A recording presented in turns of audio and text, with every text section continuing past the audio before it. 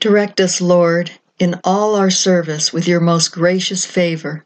Bless us with minds to think, hearts to love, and hands to serve you and one another in all things. Amen.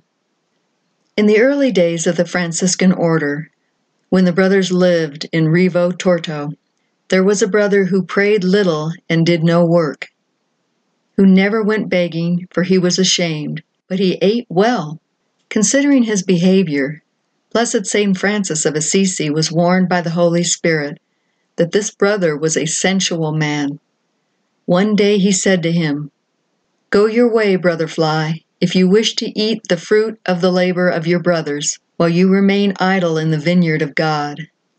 You resemble brother Drone, who gathers nothing, does no work, but eats the fruit of the activity of the working bees." He left without asking for forgiveness, for he was a sensual man. Mother Clare began, "Lord, please speak to me." Jesus began speaking, "You have to take control of your flock and bring them up to speed. I just gave you a Rhema that covers my grievances with some who are reluctant to join in the work. A community and a flock are like a family, and everyone in the family has work to do. That's what makes a family so special. It is a cooperative venture. But some are still children, adults in age, but children in behavior. They do not know how to give of themselves, let alone give until it hurts. As a mother, you have to train them, Claire. They are precious, but missing a few important qualities. You were an only child, and you were selfish.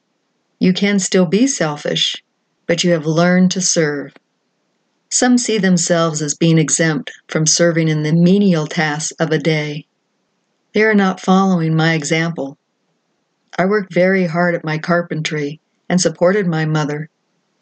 Not too many think about that when they think of our household. I worked hard in my village.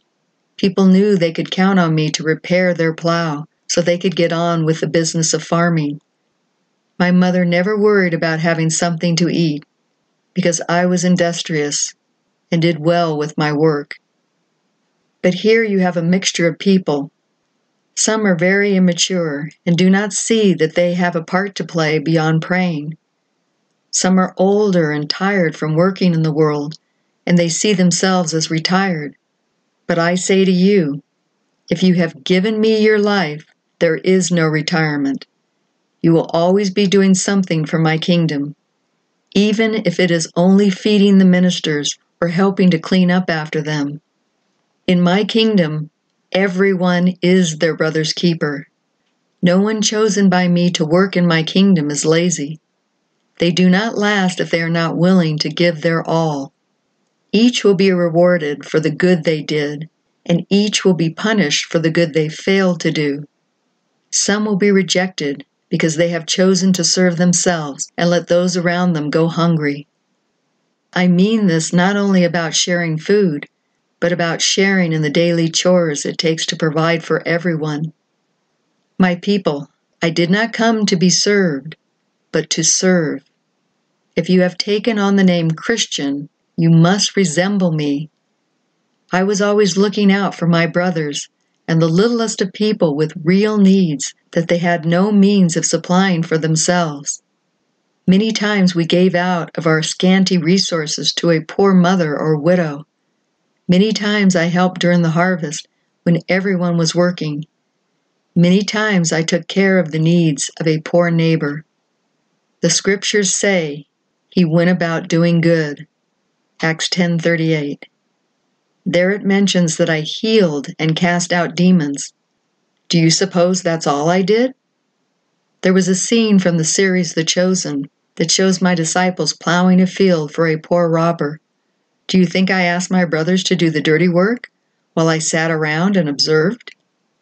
Far be it from me to give such a poor example. I worked alongside of them, as one of them, not as a ruler would lord it over them, but as a humble brother, just the same as them. Did I expect them to wash my feet? No, I showed the right example by washing their feet. Let me put it to you plainly. If you will not serve on earth, neither will you serve in heaven. Those who go to heaven are servants of all men. There is no job too lowly for them to do. They are souls who have duplicated my way of life. They have learned the secret of holiness, pouring out their lives for the sake of others. Some have painted great works of art and have been thought well of for their talent, but they still went to hell. Even the ones who painted holy images for churches, some of them went to hell. You ask, how can that be? It is very simple. Everything they did was for themselves. They did nothing for others. They did not share their bread with widows. They did not help a poor mother who needed medication for her child. They did not help a disabled person clean their yard, mow their grass, or collect their trash. The art they did was not out of love for me, but because they were getting paid well and showing off their talent. They thought of themselves as too special to stoop to help others. They felt they were better than others, and helping with chores was beneath them. They were not fit for my kingdom because they only served themselves, leaving others around them with many needs. Such as these will be thrown into outer darkness, where there will be weeping and wailing and grinding of teeth. Do not let it be said of you that you were lazy, difficult to work with, protesting with anger, quitting before the job is finished, or feigning sickness while others are working. These are not the qualities of one who calls himself by my name, a Christian. Rather look for ways to shoulder your brother's burdens and relieve him in his necessity. When a soul comes to the community, there is a period of probation to see how well they work with others, while they are truly praying and growing spiritually, or if they are just treading water and getting by. Are they self-sacrificing or self-serving? Many are called, few are chosen, and even fewer respond the way they should to this great invitation. This community and flock has a proven record of authentic serving souls. The ones that avoided serving and didn't take responsibility are no longer here. I have rejected them and sent them back into the world. To be a heart dweller and community member is a great privilege, because these are souls that are wholeheartedly dedicated to me, and as such there are many graces given to them so they can grow into the full stature of who I have called them to be. I have invested in them, and they have borne fruit. They have died to their own self-will and chosen instead to bear the yoke of my will.